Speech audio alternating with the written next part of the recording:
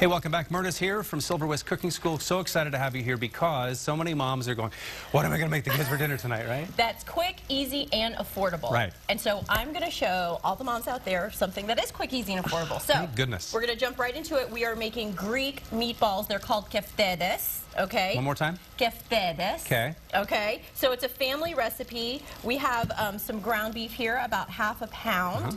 We're going to put some fresh mint. That's kind of what makes it really different than the traditional meatball. We have some dry oregano, a little bit of kosher salt, some freshly ground black pepper. We have some panko breadcrumbs. If you don't have panko, this is a Japanese breadcrumb. You can definitely use whatever breadcrumb you have laying around.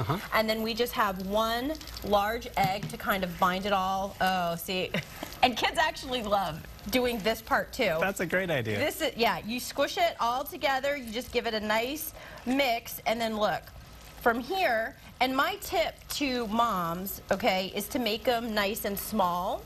Okay, so they're bite-sized, so you don't waste a lot, and they're great for freezing. And little hands make little meatballs, so this is a great thing. So we'll pop that in there. I'll just make a couple more. You can see it's, you know, they come together right away, super quick, super easy. And right in there. And as you see, I already started making some, so I'm going to show all the viewers and moms what you can do.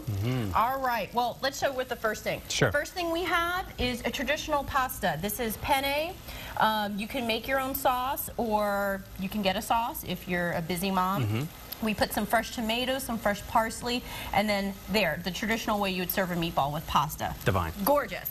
Now, since it is a Greek meatball, it also lends itself to being put in a gyro. Of course. So instead of that mystery meat that's sliced, who knows what it is? That or the... I mean, it's good, but... Or the falafel or whatever. Exactly, exactly. So you can put these meat... Look how gorgeous that is. We have some fresh cucumber, some fresh tomato.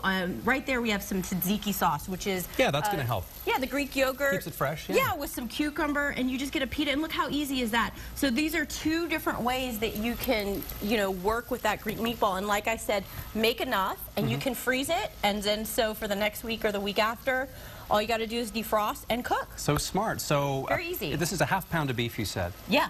So that's going to make maybe a dozen, 18 little meatballs? I would say 18 meatballs. So if you went and got a pound, which most people don't buy ½ a pound of beef, if you got a pound, you could easily make 24 meatballs, maybe 30 meatballs. And you could use pork, you could use any meat you want, really. Ground turkey, too. It's a good way to introduce your kids to turkey and make it a little bit healthier. And then also, you know, dress it up. I think people always eat with their eyes, so it's got to be visually appealing to kids, so it's a great way to insert fresh vegetables, too. What a nice idea. I know presentation's everything for you and me. I know it'll be gone in my house by this point. Right? If I set them down in front of the kids, they'd be like, great, it'll be gone, you know? Scarf it down. Exactly. And as you see, everybody is short on time. We're all super busy, so these are really quick and easy things and fresh. Quick, easy, and fresh. And tell me about these breadcrumbs again, these panko? Yeah, they're panko breadcrumbs. You can feel them. Yeah. They're really a little bit coarser than regular breadcrumbs. They're really dry, and they're Japanese. If you ever have a shrimp tempura at a Japanese or sushi restaurant, and it's really nice and crisp, that's what they're using. And that just adds nice texture to the